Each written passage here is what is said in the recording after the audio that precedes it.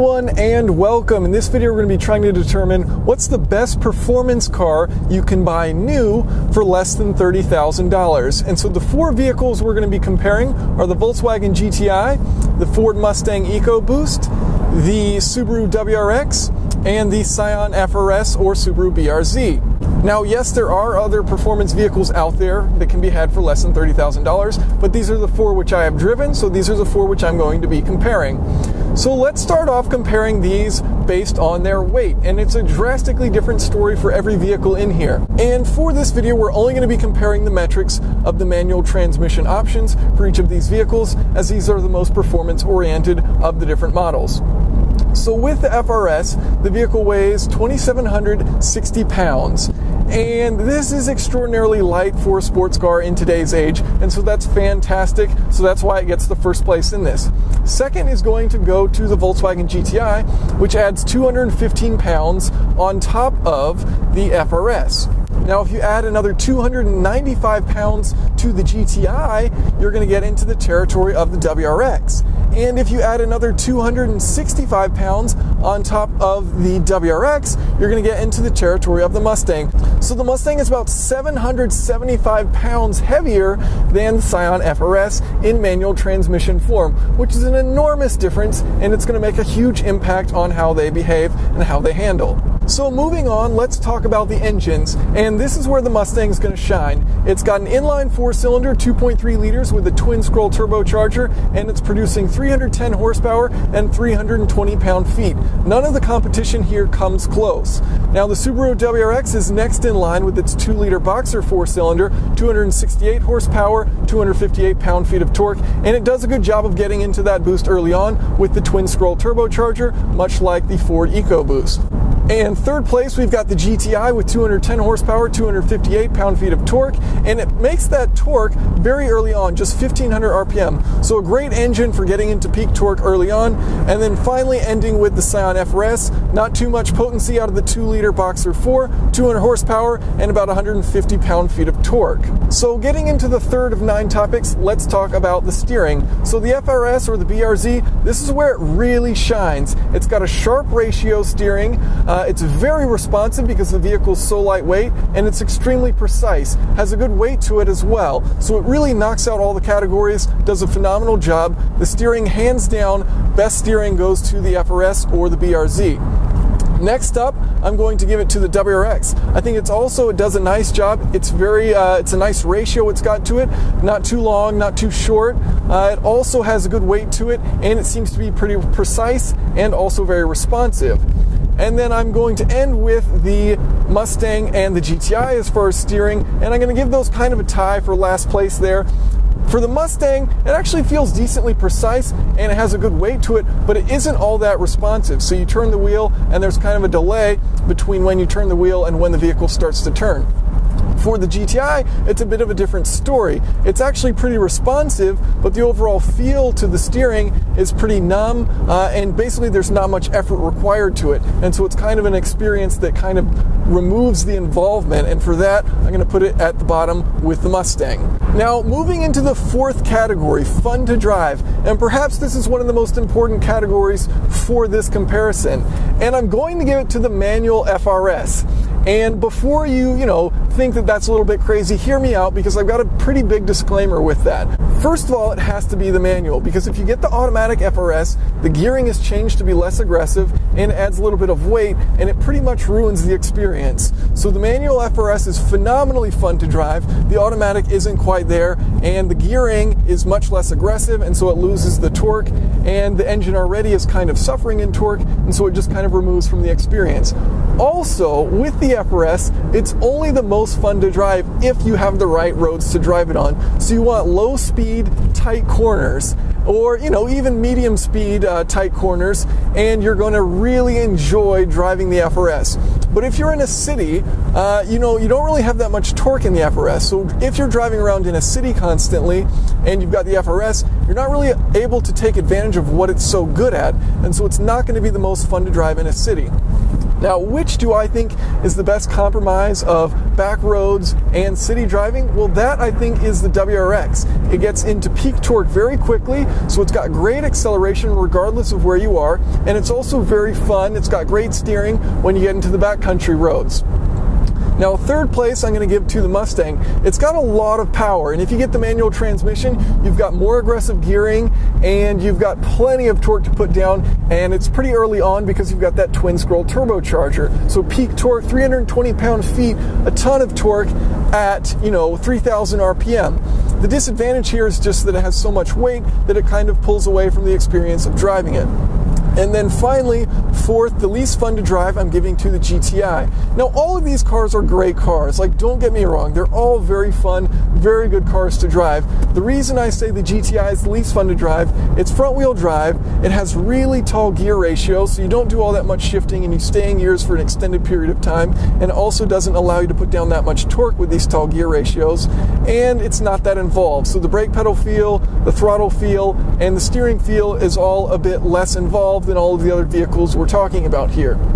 So those are my reasons for putting the GTI last. Once again, I think they're all phenomenal vehicles, but that's the order I would put them in as far as fun to drive. It'd be FRS, WRX, Mustang, and then GTI. Now let's start talking about some more practical things, because if you're spending less than $30,000 on a car, you probably do want some practical amenities with it. So the next one I want to talk about is visibility, and the best ones here are going to be the GTI and the WRX. I'm going to give those a tie for first. Both of them have phenomenal visibility, looking out the fronts, to the sides, and out the rear, checking your blind spot. Great visibility in both of those cars. In last place, I'm going to give a tie between the Mustang and the FRS. And both of these, have decently narrow windows up front. Visibility looking out the rear isn't that great, and that's where, they're really losing points in this category.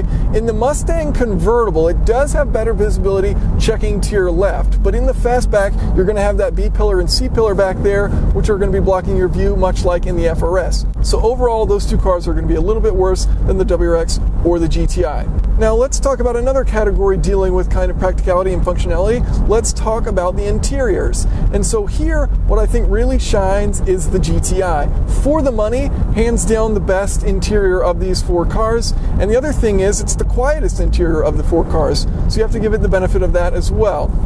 I think the Mustang also has a pretty nice interior, so I'm going to give it second place. Now, I'm in the EcoBoost Premium right now, so that's going to put you just under $30,000, but I do like the interior in here. You've got nice knobs, good switches, the steering wheel has a good feel to it, good cushion to it, very comfortable seats, good functionality, plenty of gauges in the display. So that's going to get the second place. Third's going to go to the Subaru WRX, a little bit cheaper field than the two other cars, which are getting first and second. Overall, everything's pretty good. It's very functional, everything is useful, everything's intuitive, and that I do like about it. And it does have comfortable seats as well. The only one of these four cars that honestly feels a little bit cheap to me as far as the interior is the FRS, and it's just a little bit plasticky. Some of the things aren't quite as functional. For the most part, it is very intuitive, but it's a little bit more plasticky, a little bit cheaper. They've pulled out weight from it, so it's noisier than the other vehicles, and it's more performance oriented than it is interior oriented. So fourth there will go to the FRS. Now let's talk about overall practicality. And once again, the GTI is going to win this category. It's got tons of cargo space, it has enough space to fit rear passengers, and it has plenty of space for the front driver. Comparatively, the WRX I would give second place. Not quite as much trunk space, but you also can fit two adults in the back if you need to. Now, third place here, I'm going to give to the Mustang. Now, you're not going to fit adults in the rear seats. You could use them, I suppose, but they're not really all that useful. The trunk, however, is a great size, even larger than the WRX. So third place will go to the Mustang. And then finally, ending with the FRS here as far as practicality. You can't really use the rear seats unless they're kids or adults without legs. Maybe even not even have a head because, it's a little bit cramped back there. And then finally, it doesn't have much cargo space. I think it's only about 7 cubic feet in the rear trunk, so not really all that much cargo space in the FRS. Okay, moving on to the eighth topic, fuel economy. So, the benefits of fuel economy, you've got lower emissions, you've got more range, and, you don't have to pay quite as much at the pump. So first here goes to the GTI. It has the highest rating, it's lightweight, it's aerodynamic, and in my own testing, it was able to achieve over 40 miles per gallon. So absolutely incredible fuel economy out of the GTI. Second place is going to go to the Scion FRS, which even though it isn't rated that high, 22 in the city, 30 on the highway, the Mustang EcoBoost is actually rated higher, but this FRS is so lightweight, it has a very small frontal surface area, it's got a low coefficient of drag, and so in real world it's going to do phenomenal gas mileage. In my own testing with the manual version of the BRZ, I was able to achieve 38 miles per gallon, and so very good fuel economy out of the FRS. Now, third place here is going to go to the Mustang. This is a phenomenally efficient 2.3 liter engine in it. It's capable of great gas mileage, significantly better than the WRX as far as the EPA rating, even though in my own testing, this Mustang did a little bit worse. It got about 33.5 miles per gallon on my fuel economy test course, which is pretty much just highway driving, a little bit of city, a little bit of hills mixed in, and my WRX got 35.1. But the WRX is rated significantly less. It is all-wheel drive, and so it does make sense that, you're going to sacrifice some fuel economy there, especially in city driving. And so overall, the WRX is going to get last place there. Now, the Mustang is pretty heavy, and it does have the largest engine of the group. So even though I'm giving it third place here, I think there are certainly scenarios in which you're going to get worse fuel economy in the Mustang than the other vehicles, simply because of its weight and because of its aerodynamics. It's a very large vehicle, and because of the size of the engine. So overall, third place, it's able to do quite well on the highway, but I think in certain scenarios, because of all the other factors, you will see slightly worse fuel economy. So let's get into the final topic of the group, and this is going to be MSRP. And I'm going to give the winner based on the starting price of the manual version of the base version of each of these vehicles. So the cheapest goes to the Volkswagen GTI, keeping it under $25,000, very impressive. Slightly over $25,000 is the Mustang EcoBoost Fastback. Then you're going to get to the Scion FRS, and then finally ending with the most expensive of the group for the base price, the Subaru WRX. So if you look at all of these 9 categories and add up the first place winners for each of these categories, first place will go to the Volkswagen GTI. 5 of the categories it did best in. But here's the thing, those 5 categories don't necessarily relate to how fun it is to drive and how the driving experience is. So even though it's the most mature, it's the most practical, it makes the most sense for an everyday driver of the group, it isn't necessarily the most fun to drive. Second would go to the Scion FRS, which once again, not practical at all, but it excels in the performance in the fun categories. And then third and fourth, with just one first place finish for both the WRX and the Mustang. Now these are kind of the powerhouses of the group though, and in city scenarios, they're going to be quite fun to drive. You've got plenty of acceleration, you've got low end torque with the twin scroll turbochargers. They're fun vehicles, even though, based on these rankings, they don't necessarily show that because they're towards the bottom end. So which vehicle should you pick? Well, if you're mature, if you're the perfect student, if you get straight A's in school and you don't do naughty things on the weekend, get the GTI. If you're self-confident with yourself, you don't care what others think of you, you can get the Scion FRS and you don't have to worry about people saying, hey, it's so underpowered, blah, blah, blah. The thing is engineered phenomenally. It's technically brilliant. And off in these, mountain roads where you've got twisty corners, you're going to be so phenomenally happy with choosing that vehicle. Now, if you're kind of a ski bum that's hitting up the mountain, you're a bit of an adrenaline junkie, you need that all-wheel drive, then, the WRX makes sense. It's a very fun car to drive. It's not that heavy. It has great low-end torque, and it's seriously quick. It's just as quick as the STI in my own testing. It's a phenomenal vehicle. And then finally, if you want all the power there is, you want something that it's going to go straight really quick, it's going to be fun in a city environment, and it's also not too bad in corners. It's actually pretty fun to drive. It can handle its weight fairly well, even though it is fairly heavy. The Mustang also does make a good amount of sense.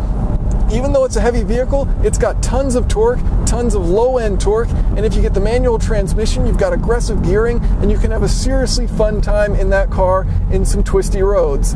So all of them great options. I think there's a reason behind purchasing any one of them. Let me know what your thoughts are in the comments below. Thank you guys for watching. I need to find a shady spot to pull over, 'cause I don't know what to talk about next.